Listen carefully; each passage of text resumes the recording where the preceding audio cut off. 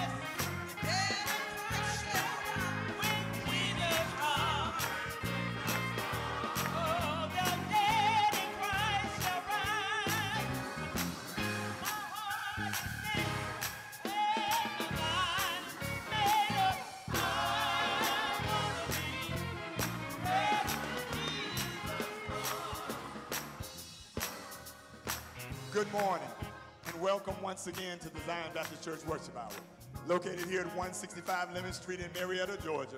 Our pastor is Pastor Beckham, and we are the historic Zion Baptist Church, which is not bragging. It simply means God has been good to us for a mighty, mighty long time.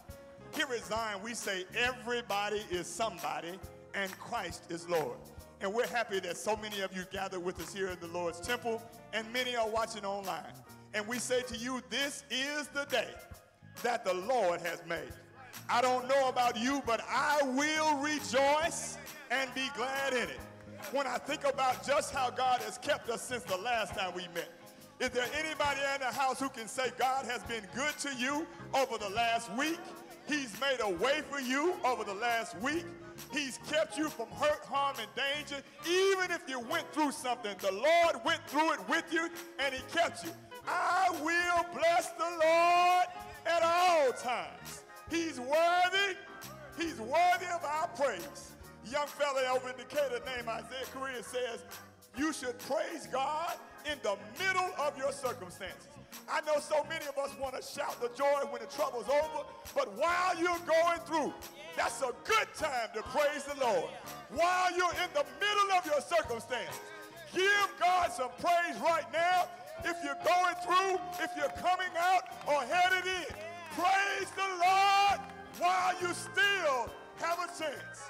I was glad when they said unto me, let us go into the house of the Lord. For the Lord is worthy. I said he's worthy. He's been too good to us. He's been too kind to us. He has made a way for us. I will bless the Lord at all times. Go with us now into our praise and worship service. Keep praising the Lord. Keep praising the Lord. This is a good day. Today is a good day. The Lord only gives you day by day. So come on and praise the Lord, for he is worthy. Worthy. If you're expecting great things, just praise him, because he is worthy to be praised. Hallelujah. Come on, sing with us. You know this song. Hallelujah.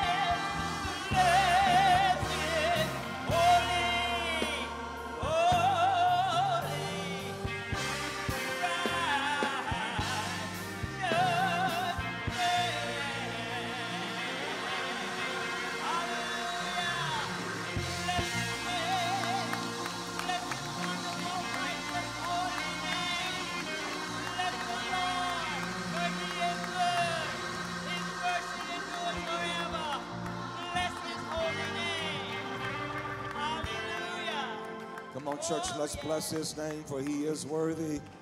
Thank God for our men's choir and Mother Jackson, amen, leading us in worship on this morning. Our Lord, our God is worthy of the praise. It is another day, another opportunity to be in the land of the living, to magnify our God. And so we give him the praise this morning. We trust God with everything that's going on in this nation, in this world, with everything that's going on in our lives. We believe God answers prayer. We know that God is real in our lives. And so we turn our attention to God, and we look to Reverend Judge Montgomery to lead us in prayer this morning.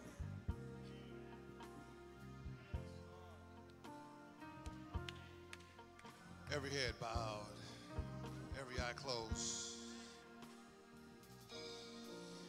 Father God, we come to you in the matchless name of Jesus, not taking that lightly, Father. We come to you, Father God, with bowed down heads and humble hearts, Father, knowing that you are God, and you are God all by yourself. You are King of kings. You are Lord of lords. You are sovereign. There is nobody and nothing above you, and nobody like you, Father God. And we thank you for that, Father God. Dear God, we ask that you forgive us of our sins, Father, for we all have sinned and fell short of your glory, Father. Forgive us of things that we've done, said, and thought, Father God, that were not pleasing in your sight, Father God. We ask that you create in us a pure and a righteous heart, as only you can do, Father God.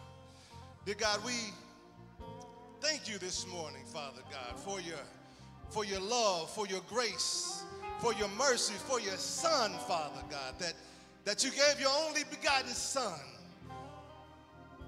that we might have the right to the tree of life, Father God. Dear God, we thank you, Father God, for loving us while we were yet in our mess, Father God. While we were yet sinners, you died for us, Father. And we thank you for that, Father. We thank you for another chance. Every day we wake up, we get another chance to do it right, Father God. And we thank you for your grace. We thank you for your mercy, Father God. Your unmerited favor, Father God. We thank you for that. We don't deserve it, Father God, but you saw fit that we can see another day to give you the praise, Father God. Dear God, I know in this world we may have tribulations, Father God, but we are to be of good cheer, for we have victory, Father God, in you, dear God. Dear God, I don't know what we're going through today in the congregation, Father God, but we ask that you would allow them to bring it to the altar and leave it there, Father God. Because if we are to pray of something, we are not to worry, Father God. But if we're going to worry about it, we shouldn't pray about it. So we bring and take our cares to you this morning, Father God.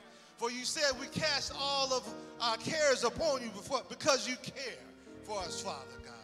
Dear God, we ask that you would make our rough way smooth and our crooked way straight, Father God.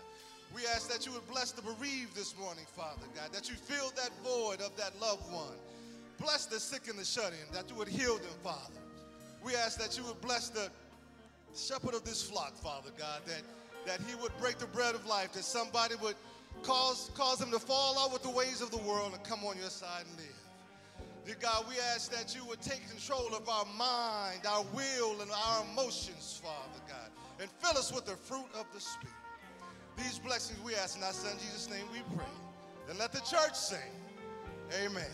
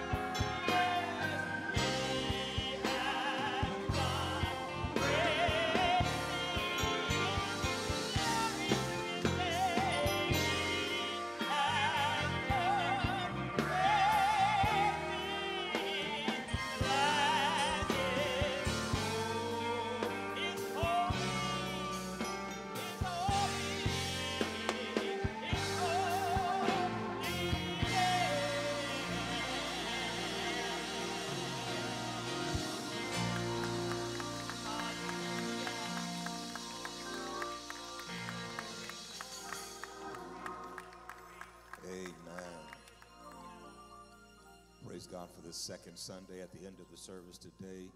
We do have a baptism taking place, and all of you are invited to remain. I do want to say welcome to everybody in person. Welcome to our virtual audience. Thank God for your presence, for joining us for this worship experience, and we're excited about the goodness of God. So I'm going to ask all of our visitors, our guests who are here today, if there's anyone, if you don't mind standing where you are, I'd just like to recognize you and just praise God for your presence. Thank you for being with us on this beautiful day. God is good. God is good. I do want to mention for all of our young people, as we have begun Black History on today, we have a special visitor with us, and it's in the Zion Museum. We welcome all of our young people to go over there. It's split between one session for the teens and one session for our younger people. We have one of the survivors of the Birmingham bombing. Did I say that correctly? Was that Birmingham, where the bombing took place? One of the survivors is there sharing her story with our young people. So please, let's take advantage of that. Tremendous part of our history, a sad occasion, but a part of our history that all of our young people need to know about. Last week we had an awesome time with our oratorical contest, Black History Oratorical Contest by our young people. Amen. They did an awesome job, and we have a few of our winning contestants who are going to be sharing their speeches. The theme was Blacks in Arts. And so their theme, they shared along that, and they'll be sharing the winners of the contestants this next week and the following week. They will be sharing their speeches with our Zion congregation. So please look out for that, and let's make sure we're a part of that. Praise God, we had some commitment cards on last week that we passed around to the congregation. We went through a series on stewardship, and challenging ourselves to make our commitment in 4 areas. Amen. Dr. Mitchell, does anybody know what those 4 areas were that you committed to? The first one was what? Amen. Our temples, our bodies. And the second area was our time. And the third was our talents. And the fourth one was our treasures. Amen. Amen. And we commit ourselves to God. We belong to him. He is ours. We are him. And praise God for those who are able to make the commitment. If you have not done so, we welcome you to prayerfully make that commitment for this new year, or for not even for the new year, but just as an expression to our God for the many blessings he has had in our lives. We're going to talk about that a little bit more in the service, but my understanding is we had over 400 individuals to turn in those commitment cards, and we praise God for the opportunity to serve God together here at Zion Baptist Church. I'm going to allow our announcements to come, and then I'll return.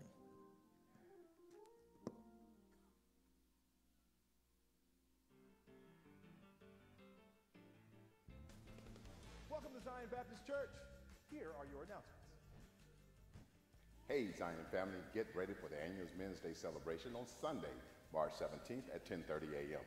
Our theme is applying your gifts to go and serve. We've got exciting news. Our speaker is Reverend Dr. Greg Odom from New Monumental Baptist Church in Chattanooga, Tennessee. And don't forget to join us, the Multitude rehearsals on March 5th, 12th, 14th at 7 p.m. each night. Let's make this Men's Day unforgettable. See you there. The Old Zion Heritage Museum cordially invites you to celebrate the culture with magnificent music March 9th at 6:30 p.m. In concert is the internationally renowned Johnson C. Smith University Choir from Charlotte, North Carolina. These vocal artists were featured in the landmark production of George Gershwin's Porgy and Bess, and they have received rave reviews in the Wall Street Journal and other publications around the world. Do not miss Johnson C. Smith University Choir at the museum March 9th at 6:30 p.m. I've got a special invitation for all girls and young ladies 8 to 18.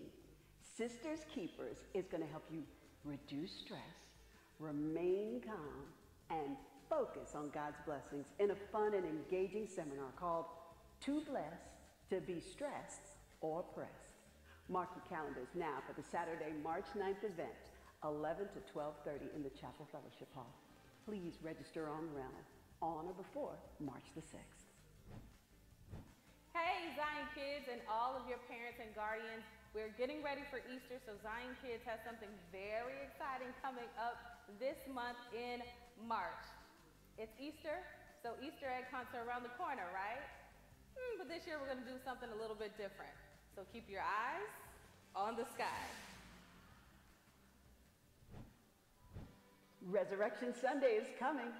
The Zion Drama Ministry is getting ready, and so should you, for the performance Connected in Love. In it, a young girl poses a very tough question about Christ's sacrifice on the cross. Zion Youth, this is tailor-made for your generation, so invite your friends. By the way, adults will love this too. March 31st, Resurrection Sunday, immediately following the worship service. Come get Connected in Love. By the way, some very special guests will be there too. You are late. I know. I've been stuck in a box for 15 years. Well, welcome back. Thank you. For your next. Well, that concludes our announcements for today. For more details, additional resources, and more announcements, be sure to check out our website at zbcmarietta.org. And while you're there, take a look at our newsletter. Enjoy today. Be blessed. Amen. Amen. This is the Valentine's week. Valentine's is on what day? Wednesday. Amen. Praise God. Some are wearing beautiful red. First Lady is looking beautiful in her Valentine's red. I have my uniform on today, so I didn't have to wear red. But praise God, we had a beautiful time celebrating Valentine's here at Zion on yesterday with our Ministers, Wives, and Widows Association, which Mother Travis is a part of that. And also we had a renewal of vows with 17 couples sponsored by the Zion Museum. What a great occasion that was to share in Valentine's. So if you celebrate, amen, go ahead and celebrate Valentine's. Praise God. Ask for prayer for all of our sick and shut-in as well as grieving families. Sister Janice Clark went home to be with the Lord. Funeral arrangements are not yet made for that, but please look over our sick and shut-in list available online, and let's keep all of them in special prayer. At the end of the service, as we said, there will be a baptism. And then at the very end of the service, praise God, we are conducting a church survey here at Zion, asking all of our members to participate in this important survey. We're preparing for our strategic planning process, and we need your input into the vision of Zion Baptist Church. So that QR code is going to be available at the end of the service. Amen. It's showing now, not for you to take advantage of now, but at the end of the service, you can pull out your cell phones. After service, tablets will be available as well. Amen. And you can do that at the end of the service after the baptism, if you don't mind sticking around for a few minutes. Amen. Praise God for cell phones. Amen. They're a twofold gadget. There's good, and then there's a distraction with the cell phone. So please, Zion, I know that everybody's into the digital age, and so when we read the scriptures, some of you pull it out, fine. It's also available on the screen, but please, let's refrain and be cautious, particularly for our young people who get distracted so easily by these electronics. Amen. So that survey is going to be after church. I try my absolute best to bring my sword to stay away from the cell phone during service. Amen. So please, we're asking everybody to observe likewise as best as possible. Can I get an amen from some old-fashioned folk? Amen. I got about 3 amens in here from that. But praise God, we're here to worship him, magnify his name. And I think we can do without that device for a couple of hours to give God the glory and the praise. Amen. And I will add that March is our prayer period. Mid-February through March is our prayer period here at Zion. Our 21-day Daniel fast will be March 1st through the 21st. So let's get ready for that prayer period as we're in the middle of that Easter Lent season. And so we fast with the Daniel fast from certain foods. You can also fast from TV. You can fast from cell phones, hint, hint, etc. Amen. God is good. We're going to worship him in the giving of our tithes and our offerings as the Lord has blessed each and every one of us in amazing ways. And so it's our privilege to say thank you, God.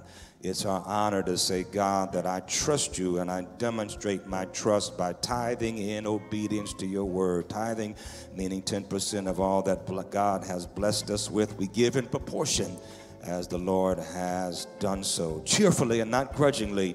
You can give online through text. You can give through Realm. You can give through the church website. You can give by mail. We can praise God together, giving in person as well. Hallelujah.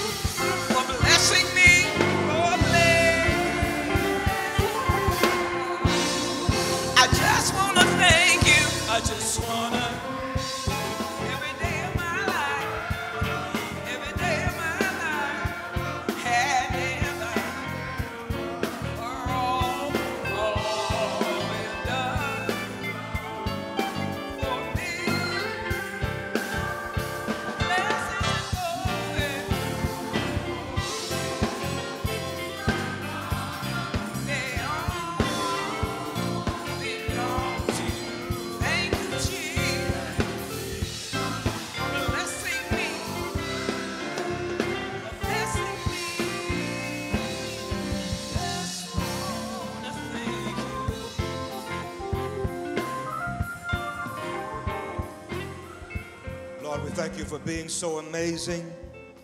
For every blessing, we give you praise. We don't take it for granted, and we honor you through this gift. We pray that it might be acceptable and pleasing in your sight, to be used to your glory and to your honor. Touch every giver and those unable to give. We thank you that you have showered blessings upon blessings upon blessings in our lives. You've been faithful even when we've been unfaithful. And we give you all the praise. Amen. Amen. I do want to mention we will have youth choir for both our Sunbeam and our teen choir immediately after service, after the baptism. So please, let's make sure our youth are a part of that. They will be singing on this fourth Sunday in the month. Also, again, ask for prayer for all of our sick and shut-ins. Sister Sharita Britnum is still at Piedmont Hospital. She's improving. Also pray for Brother Lewis Culpepper's son, who's having a heart transplant. Continue to lift up Sister Darlene George, who lost her mother in Ohio. Amen.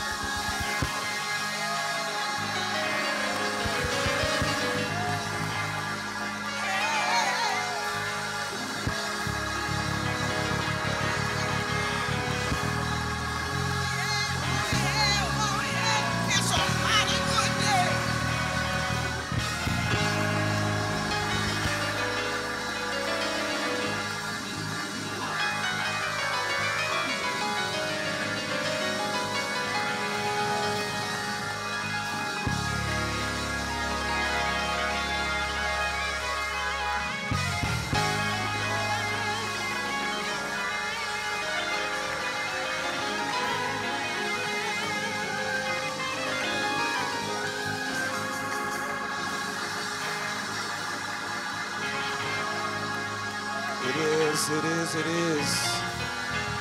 It is a mighty good day. Hallelujah. Hallelujah.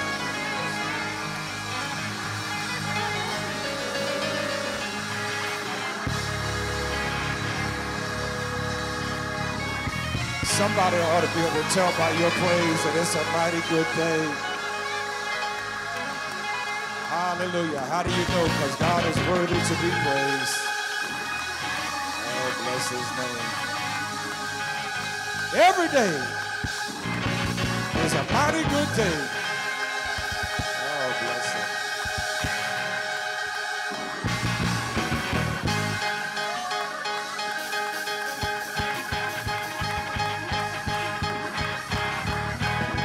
I hope somebody's feeling good on a mighty good day.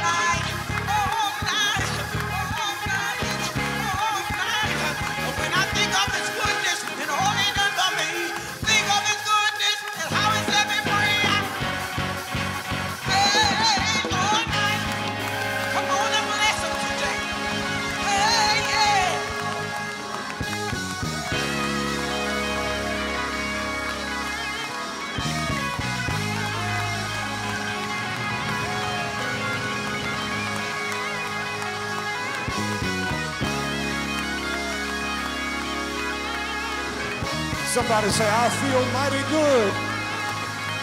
Hallelujah. And he deserves a mighty good praise.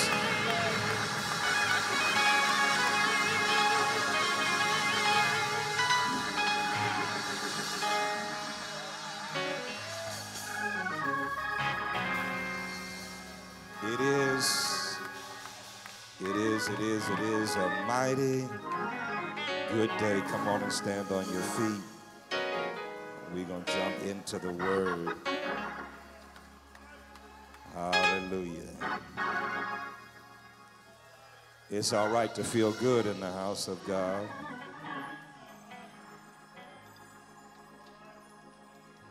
Bless his name.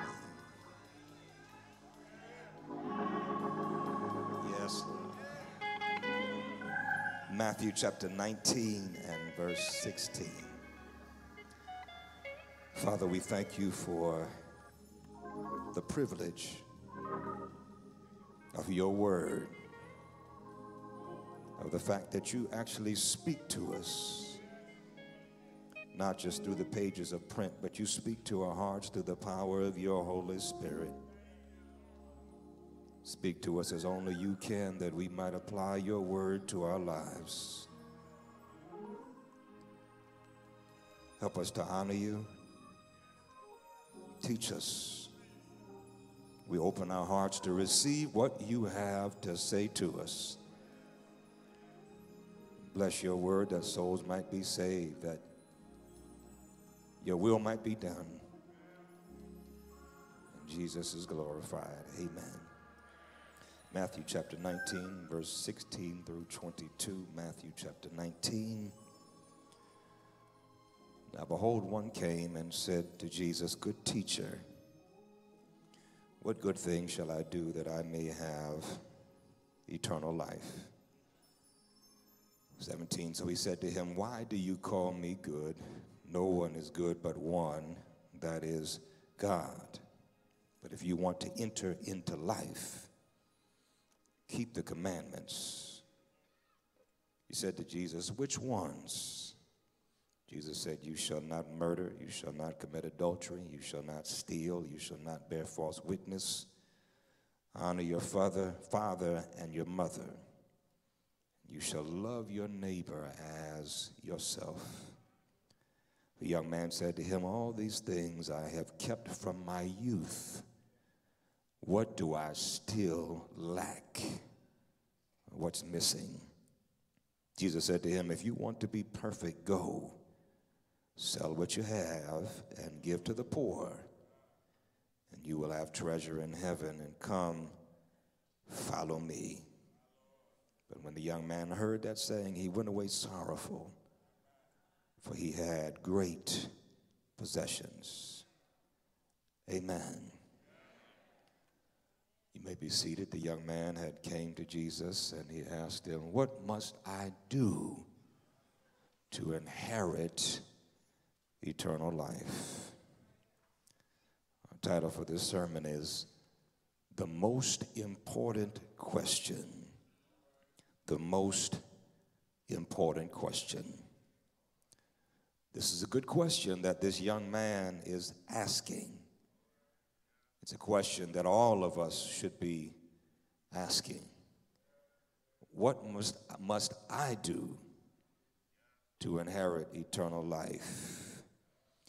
We should be asking that question, number one, because this life is not forever. And number two, because there is a God. God is real. The time we have is lent to us by God. And the time that we spend on this earth is paltry in comparison to the time we will have in eternity. Even if you live to be 100 years old, in the spectrum of eternity, 100 is not that long. No matter how much fun or how many frills you may have down here in this life, we ought to have some kind of concern about what happens and where we go when we leave here. It's a good question. All of us hope that one day we'll make it to the other side with the hopes that we can hear the Master say, well done, thou good and faithful servant. Enter into the joy of the Lord's joy. We hope that we can enter the pearly gates and walk the streets of gold. The aim and the objective of this life is to make it through the pearly gates to the other side, so that just as soon as our feet strike Zion, just as soon as we get there, we can lay down our heavy burdens and shout our troubles over. You do know that this life we do not have long. One of these old mornings, it won't be very long. You're going to look for me, and I'll be going on home. What must I do to inherit eternal life? This man has enough sense to ask the question while he's still young. What must I do to be pleasing to God? The great question, in fact, the most important question of our lifetime, not what must I do to please other people, not what must I do to be popular, not what must I do to be famous, not what must I do to make more money, but what must I do to meet the Master, not to get my name in lights, not what must I do to get rich, but the better question, the most important question is what must I do to get right with God? Because this life God has given us is not that long. Our time in this life is not all there is. These temples, these bodies are borrowed from the dust we came, and the dust we shall return. The treasures that God has blessed us with will not be ours forever. Kings and kingdoms shall all pass away, but there's something about that name. The question is, what must I do not to gain the approval of man, but to be accepted by God? The prayer we all ought to be asking is, search me, O God, and know my heart. Try me and know my spirit, and see if there be any wicked way within me, and lead me in the way everlasting. Our goal ought not to be to chase gold, but to chase God.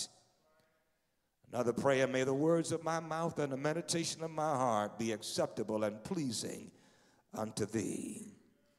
This rich young ruler has asked the right question, because when he's gone, all his money will be left to somebody else.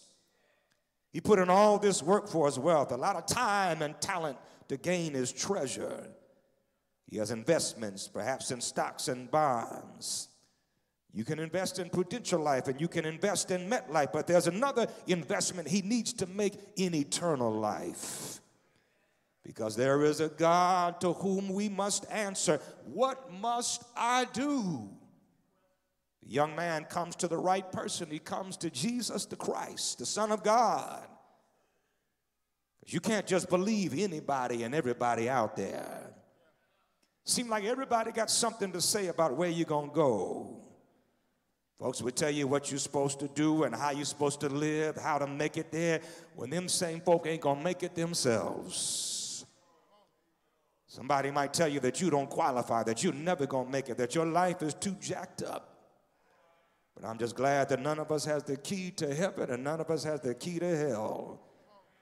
Nobody can put you in and nobody can put you out.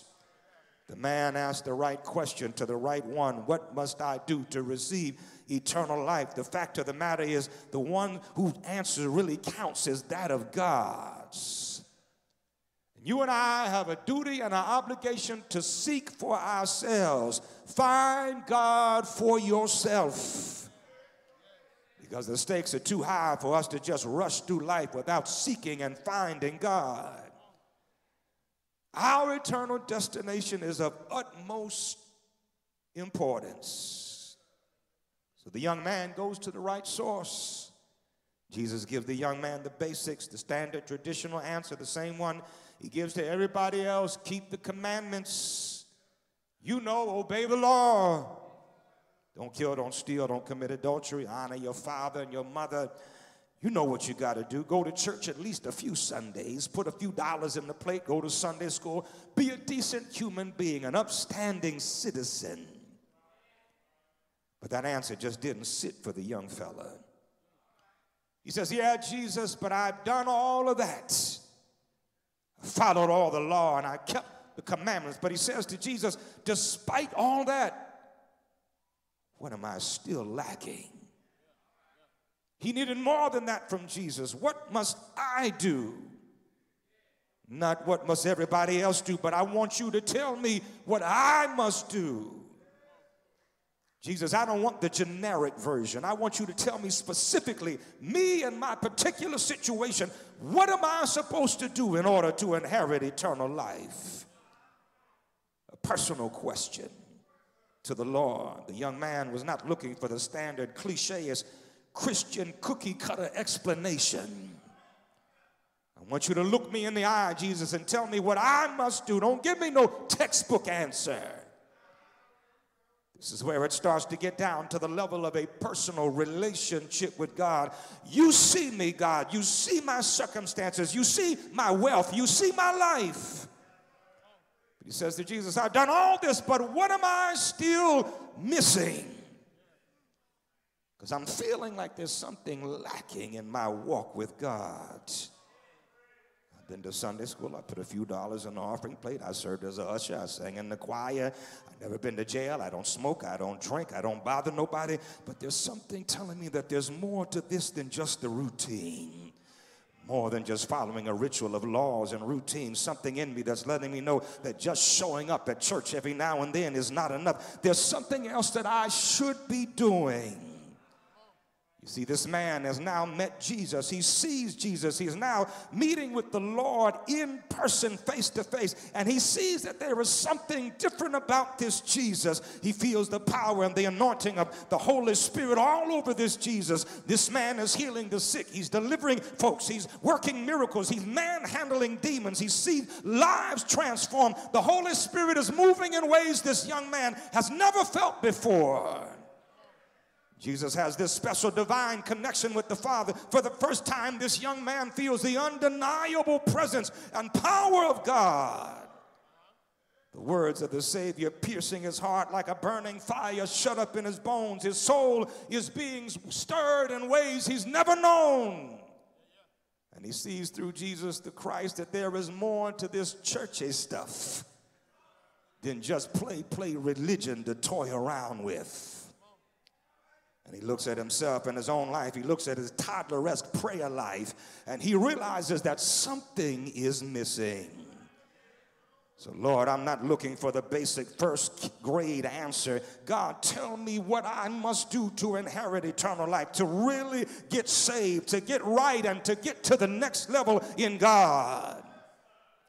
And my brother and my sisters, the reality is that there are many of us who come to church all of our lives, but who never get out of kindergarten, never stop playing church. Been around for 12 years, still playing. Been around for 37 years, and some of us are still playing. I don't know about you, but there came a time in my life when God shook me and told me, you're going to have to stop playing church, shucking and jiving. I'll be honest, I grew up in church all my life. My mother dragged me and my brothers to church every Sunday and then some. Every time you turn around, we had to go to church and we had to be in prayer meeting. And I'm waking up, sleeping on the floor with folks praying all around me. Mom dragged us to church against our will, and I sure enough didn't like it.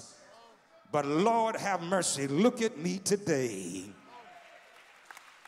There came a time when something, or was it somebody, that hit me and struck the central nervous system of my soul, when I realized that something was missing, and I realized that I needed the Lord and I needed to know God for myself. Even though I'd been to church, I heard that I needed to stop playing and pretending and get saved and get serious and get right with God. This young man in the text had a realization that God wants more of us than just coming to church, that God calls you and I to a personal relationship with him, to accept him as our Lord and our Savior, and to follow him, that our lives are not our own.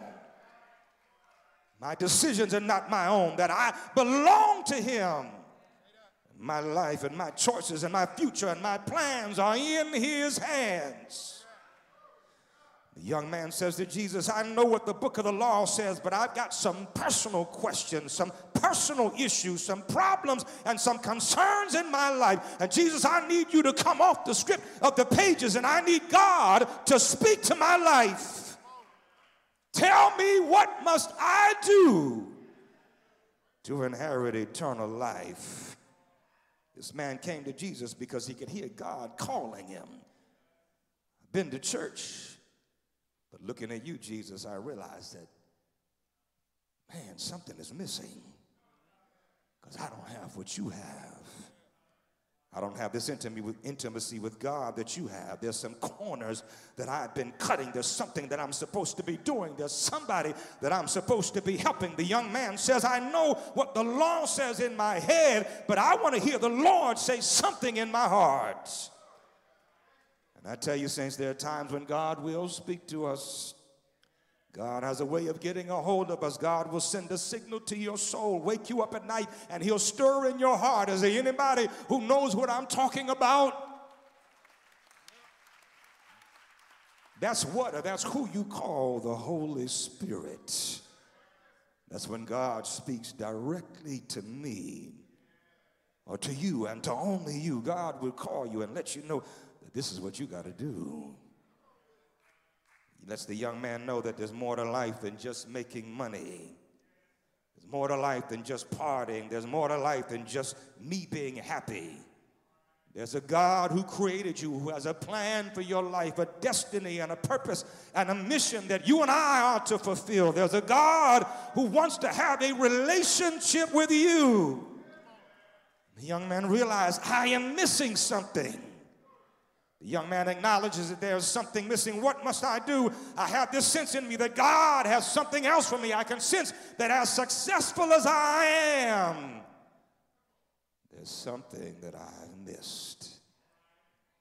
The man saw what he was missing when he saw God at work in this powerful man named Jesus. Jesus, I need you to say something into my life. I'm not looking for you to give me the standard answer. I want you to search me. I want you to tell me the truth. I want you to tell me what I'm missing. I want you to tell me what I need to hear for real.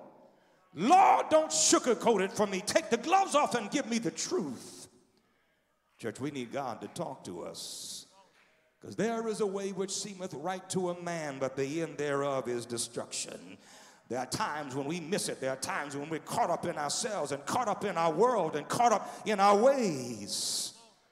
The good thing about this young man that he is open. He asked God an open-ended question. And you see, the question this man asked is a personal question. What must I? Not what must me and everybody else do, but what must I do? There are some things that are between you and God that don't involve anybody else. You got your situation, you got your own issues, you got your own problems, and sometimes nobody else knows about them. But being a Christian is not merely about following a set of cookie-cutter commandments where everybody got to do the same thing, dress the same way, eat the same way, talk the same way, behave the same way. No, God has given to us the Holy Spirit so that we can have a personal relationship with Him. And each of us has to answer to God for what God has given to us. What God has given to me, I got to answer. And for what God has given to you, you got to answer for.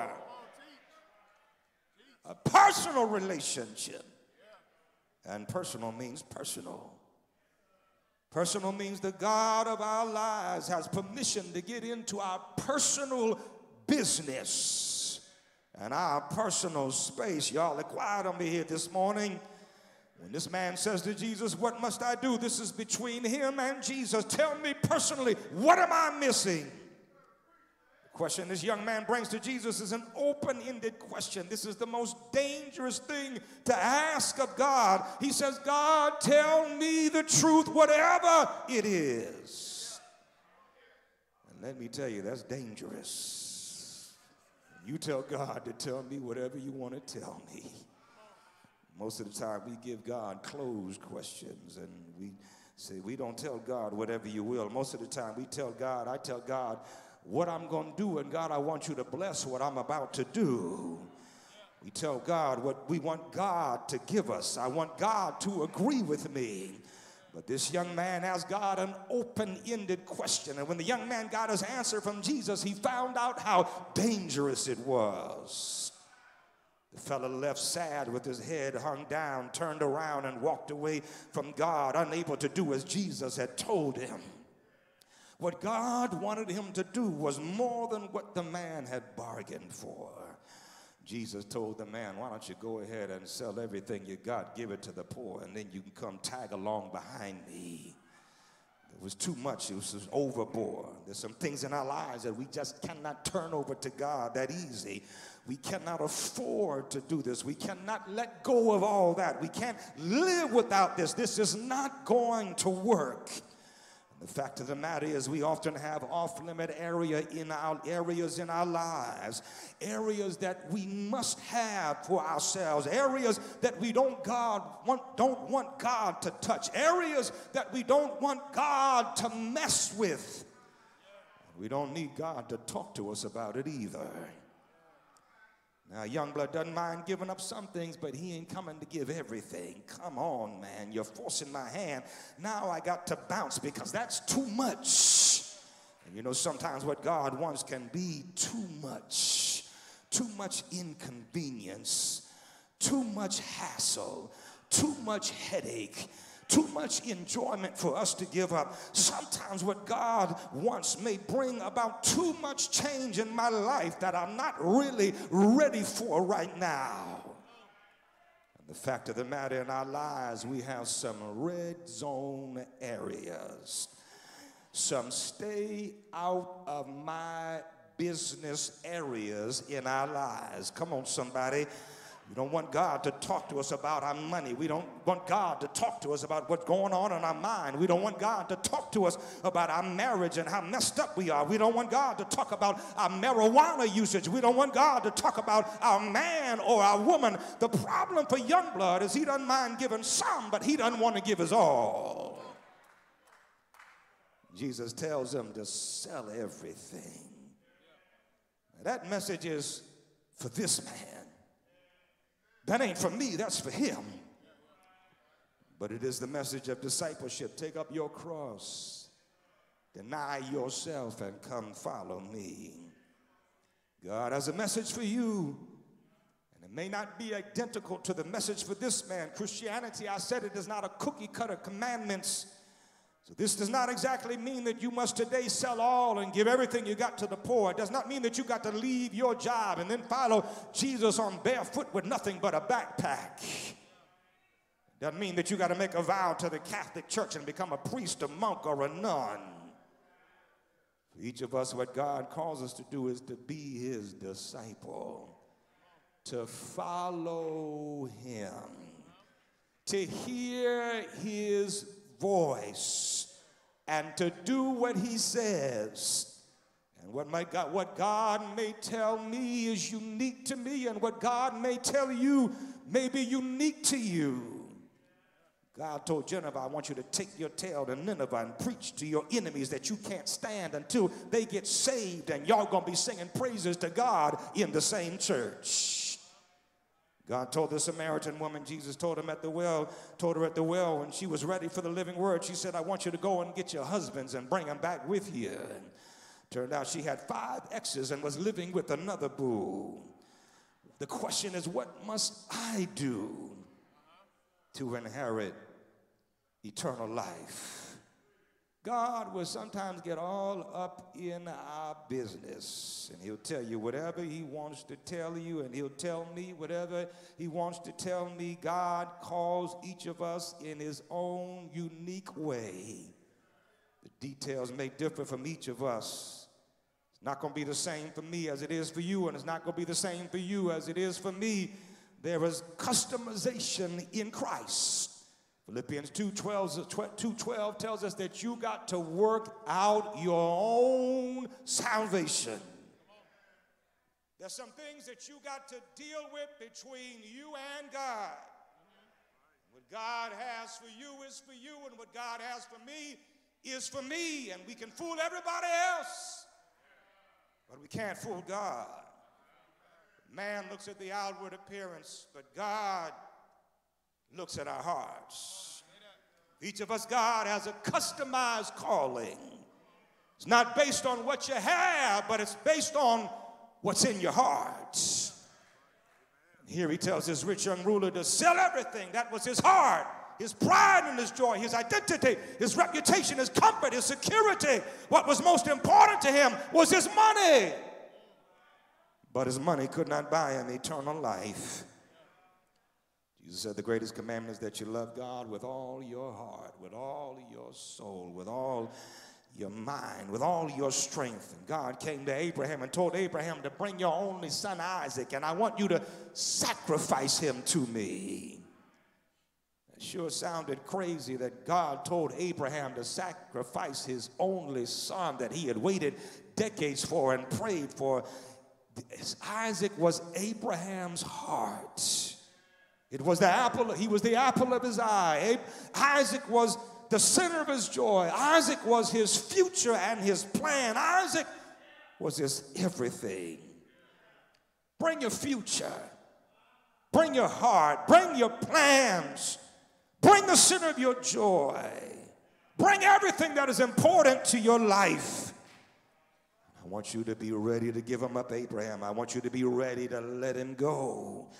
Why? Because God wanted to know that even if you lose him, even if you have to let him go, that you're still going to worship me. If there comes a time when you have to live without him, are you able to still trust God? You're going to have to trust God no matter what happens in your life, no matter how bad it gets, even if you have to lose your job, even if you lose your spouse, even if you lose your health, it doesn't matter what it is, you still have to trust God. Come hell, come high water, you may even lose your child, you may lose your looks, you may lose your friends, you may lose your reputation, but with all of that, you're going to have to still trust God. Whatever happens in your life, that whoever or whatever you may lose, that you still need to trust and depend on God. And Abraham's son came to him, Isaac, and said, Lord, well, I see the sacrifice. I see the wood over here, but where is the sacrifice?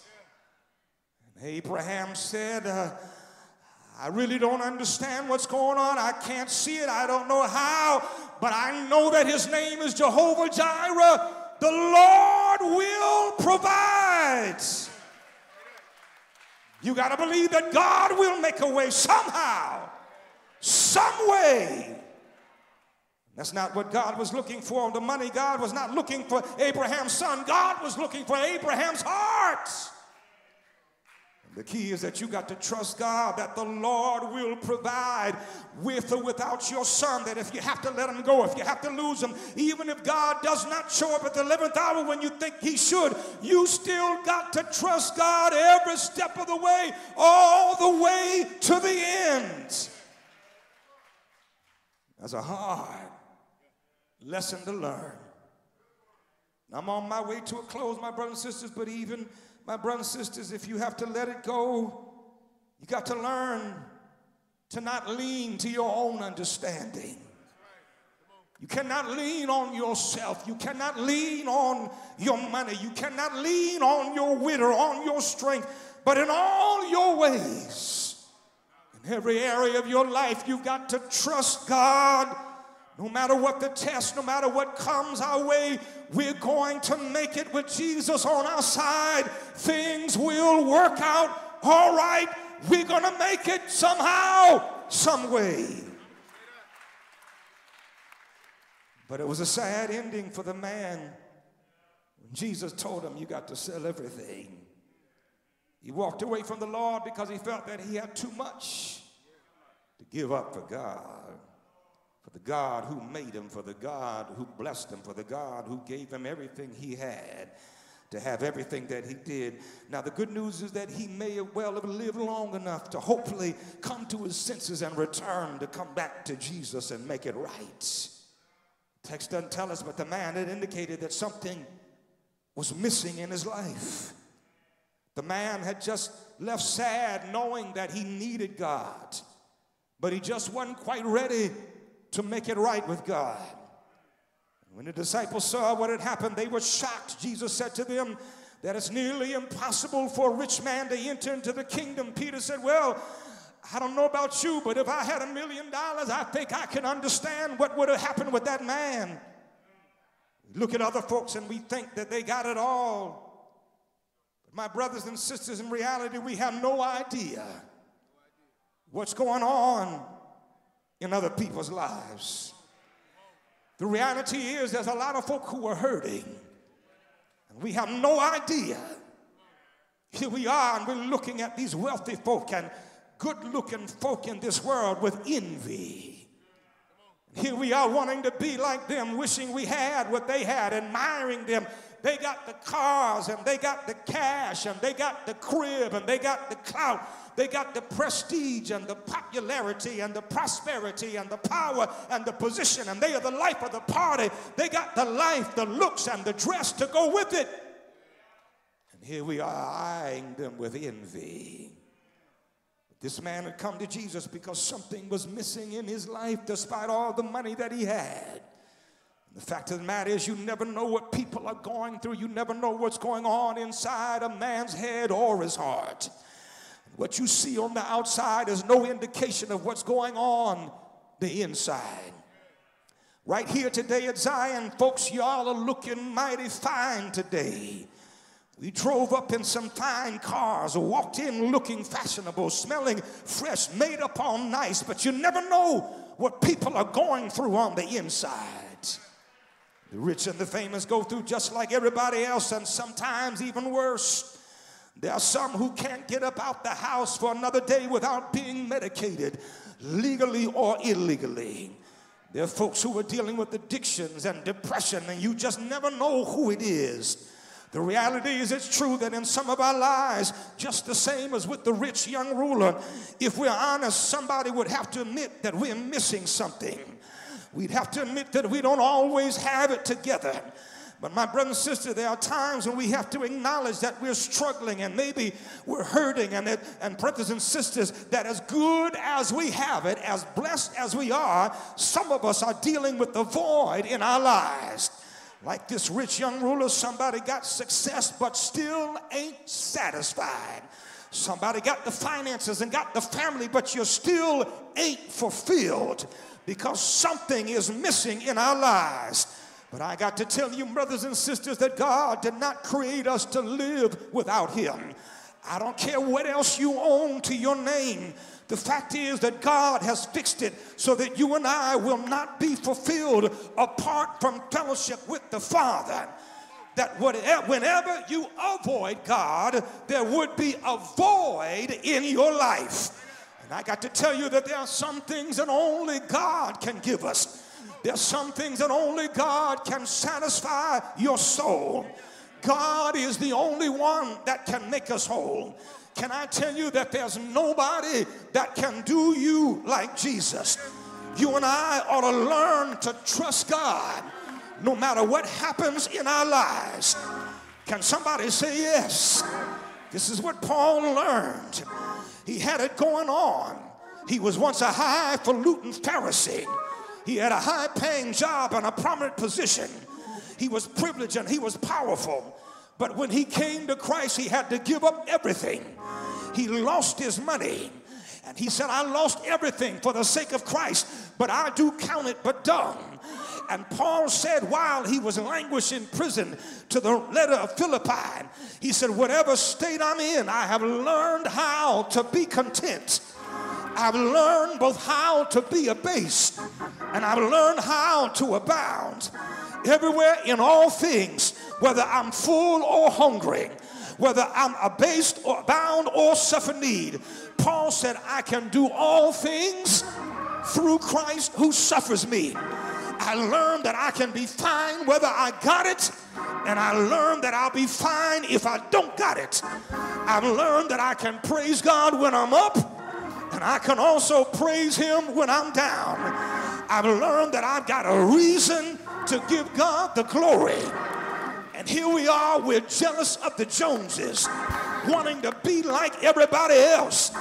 But the psalmist said, fret not thyself because of evildoers, neither be thou envious against the workers of iniquity, for they shall soon be cut down like the grass, and as wither as the green herb. But trust in the Lord and do good, and thou shalt dwell in the land, and verily thou shalt be fed. Delight yourself in the Lord, and he will give you the desires of your heart. And I got to close by telling you a true story. It was many years ago in New Jersey, and there was a terrible snowstorm. Now, I remember I was driving up the New Jersey Turnpike, and it was snowing so bad, and I had my old raggedy car. And while I was driving along, I had to stop at the side of the road, and there was this smooth-looking SUV that came sailing right by me, floating like it wasn't even snowing, gliding while I was struggling. And I kept on riding, wishing I could drive that SUV myself. But about 20 minutes down the road, I looked up and I saw some sirens, and I saw that beautiful white SUV had crashed off in a ditch. And what I'm trying to tell somebody, I wish you would stop worrying about what other folk have. I wish you would stop worrying about what's going on in other folks' lives. I wish you would stop comparing yourself to everybody else and learn how to be happy with your slow self. Can somebody say, I'd rather have Jesus than silver or gold, no fame or no fortune, no riches untold. Can somebody say, I'd rather have Jesus than silver or gold? Can somebody say, Jesus is the best thing that ever happened to me? Can somebody give God the praise? If you think you're missing anything, you ain't missing nothing. When you got joy in Jesus, can somebody say, I'm glad I said, I'm glad. I was glad when they said unto me, let's go to the house of the Lord. If you just hold on just a little while longer, these heavy burdens, they will soon pass over. Just run your race. Keep the faith and your change will come. Can somebody say yes? Keep on driving. Keep on trusting. Keep on praising God. Hallelujah. Hallelujah. He's worthy. Can somebody say, look where the Lord has brought me from. He brought me from a mighty long ways. I may have never had $1 million. The road may be rough. The going may be tough. Hills may be hard to climb. But I started out a long time ago. There is no doubt in my mind, I've decided to make Jesus my choice. Give him some praise. Give him some glory. Hallelujah. If you don't mind to turn somebody and tell them somehow, tell somebody somehow, some way, you're going to make it.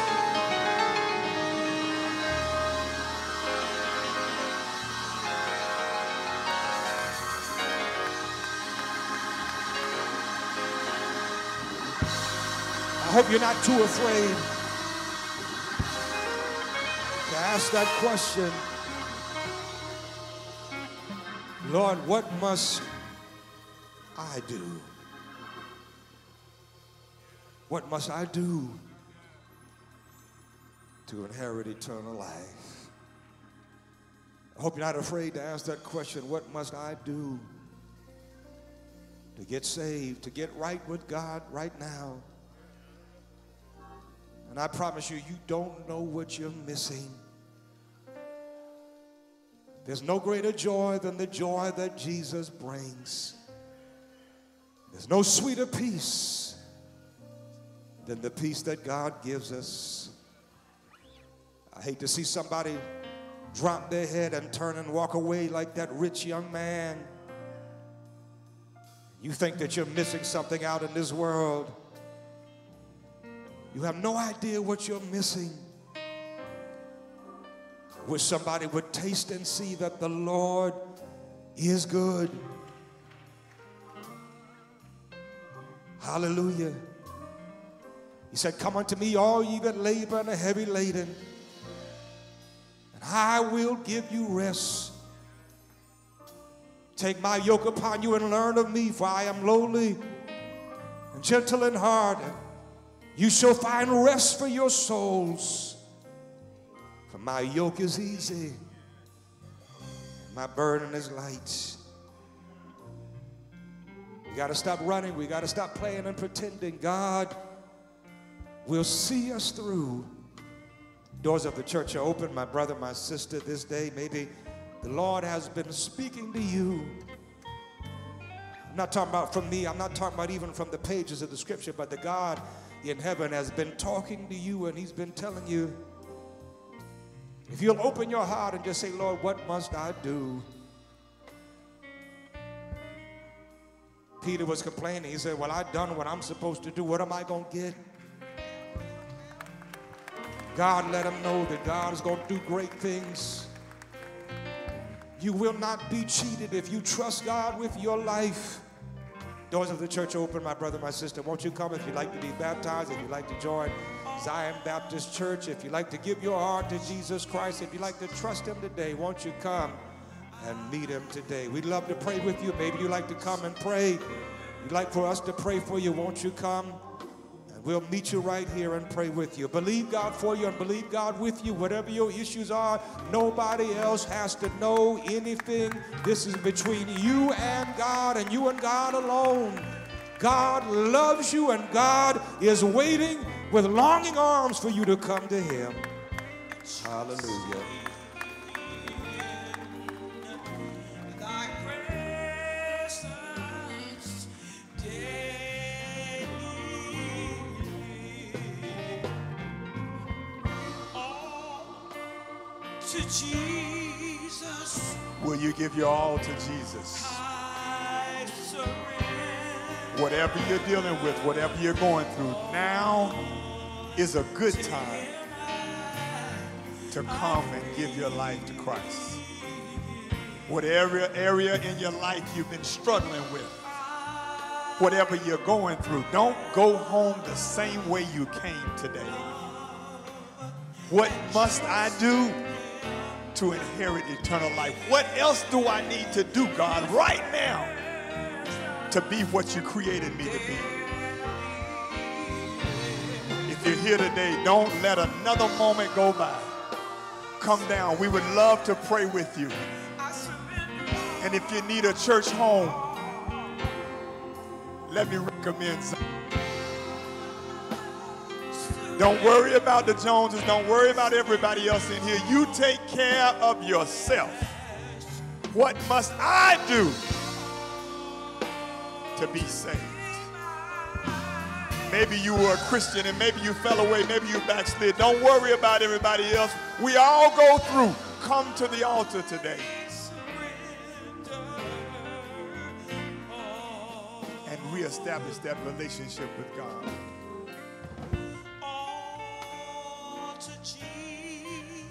You take one step, the old folks used to say he'll make two.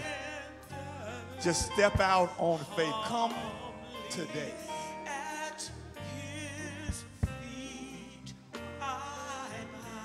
Let us go to God in prayer. Father God, we thank you for this day. We thank you for this opportunity. We thank you, Lord, for those who have come. And yet we know, Lord, in this room and watching online, there are those right now who need to move out and trust you. Trust you with every area of their life. Maybe we've done this and maybe we've done that, but Lord, what must we do? Make us aware of it, Lord. Allow the Holy Spirit to lead, guide, and teach us in the way you would have us to go. Lord, let us not trust our own understanding, but lean on you and believe in the power that you have over our lives. We're so grateful, Lord, that you sent Jesus the Christ who died for our sins so that no guilt, no hurt, no circumstance can keep us from your love. We thank you. We praise you. We lift your name up. And Lord, we lift up those in here right now who may have needed to come, but somehow could not find the ability. We say increase our faith and touch them right now, Lord. There's still time. Right now, Lord, pour out your spirit in this place we call Zion. Allow each and every one of us to increase our faith. Forgive us of our sins. Renew our right spirit, Lord, so we can serve you in spirit and in truth. Lord, we thank you for this day. We thank you for this hour. We praise you for the saving power given to us by what your Son, Jesus Christ, did. We lift up your name. Lord, bless my brother, bless my sister, those who have gathered at this altar. Lord, you know what they stand in the need of. Give them whatever they need so they can praise your name. But Lord, we lift up those who did not come. We know, Lord, there are things in our life that we need to work on and we need you to move on. We can't do it for ourselves. So we come, Lord, with an expectant prayer. We come, Lord, praying in faith, which means we believe you can do what you said you would do. We've tried every way we know how, Lord, and we've been unsuccessful. So now we come to where we should have come all along, and that's back to you. Bless us, Lord, and keep us in your power. It's in Jesus' holy and righteous name we pray. And the people of God said amen, amen, amen.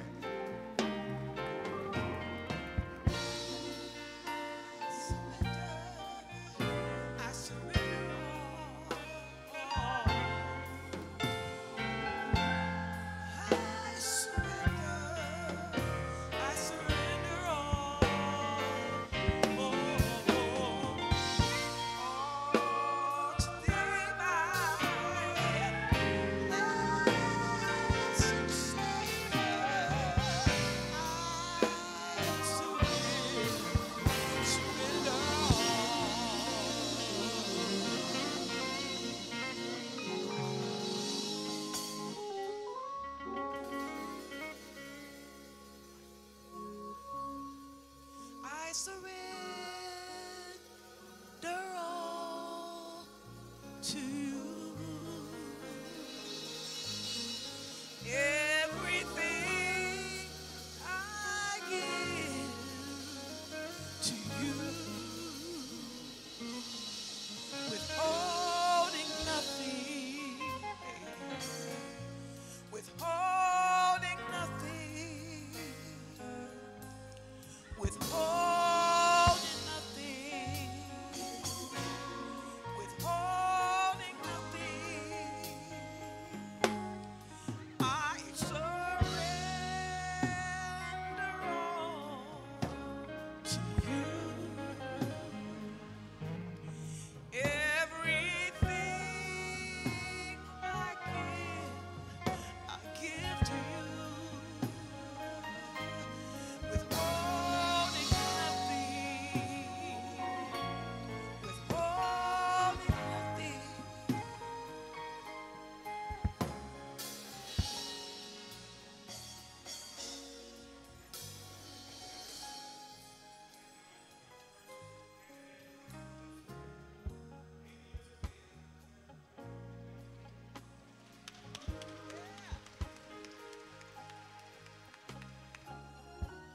Lift up, we now baptize you in the name of the Father, the Son, and the Holy Spirit.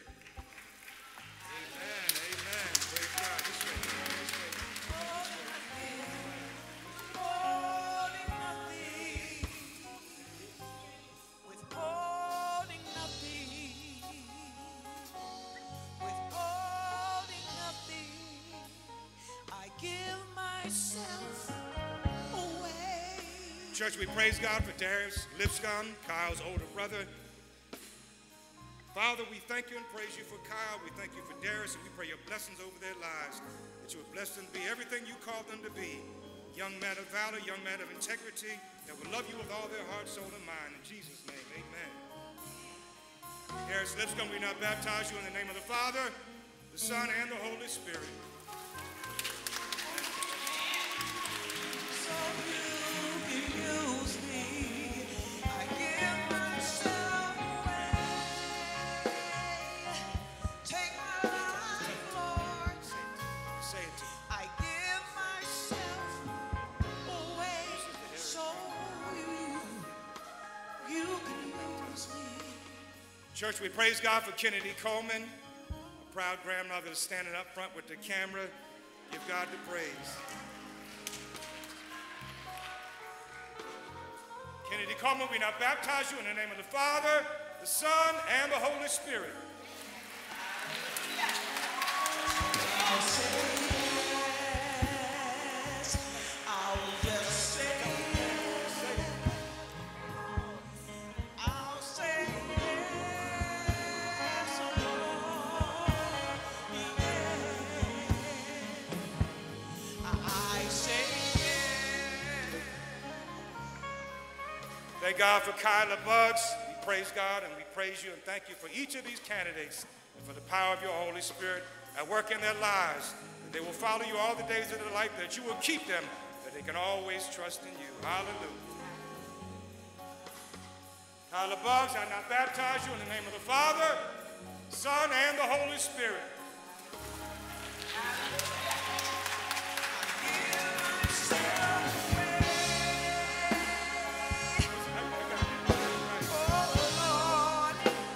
I give myself away, so you can use me. I give myself away. Thank God for Sister Philomena Andre. Father, we thank you for our last candidate, and we pray your blessings over her life. We thank you for where you brought her from, and where she is right now, that your mighty hand is upon her. And we praise you for this day and honor you for all that you're doing and will do in her life. In Jesus' name, hallelujah. Philomena Andre, we now baptize you in the name of the Father, Son, and the Holy Spirit. So I'll say yes. I just said yes. I say yes, Lord, yes. I say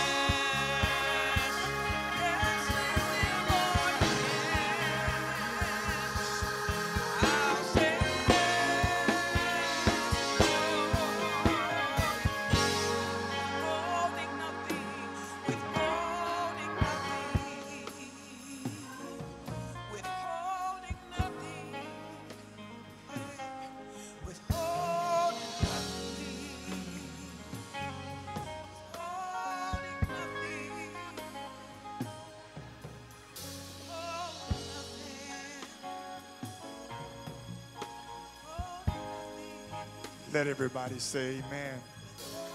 We have heard the word of God preached today. Won't you stand to your feet?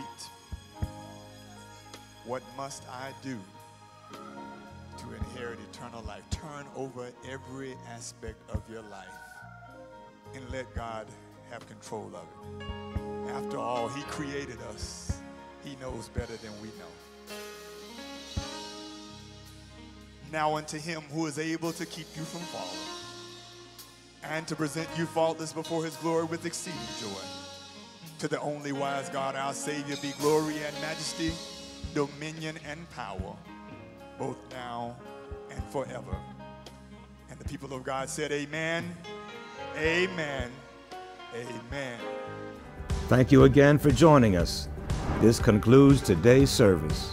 I pray that you are greatly blessed by the worship and by the word. We would love for you to join us online or in person every Sunday at 10:30 a.m. Eastern Time. Also, stay connected with us throughout the week with our daily prayer, Bible study, and small groups. Please check on social media or on our website to keep up with all our upcoming events and opportunities to grow. Thanks again for joining us. May God bless you and your family. We'll see you next week.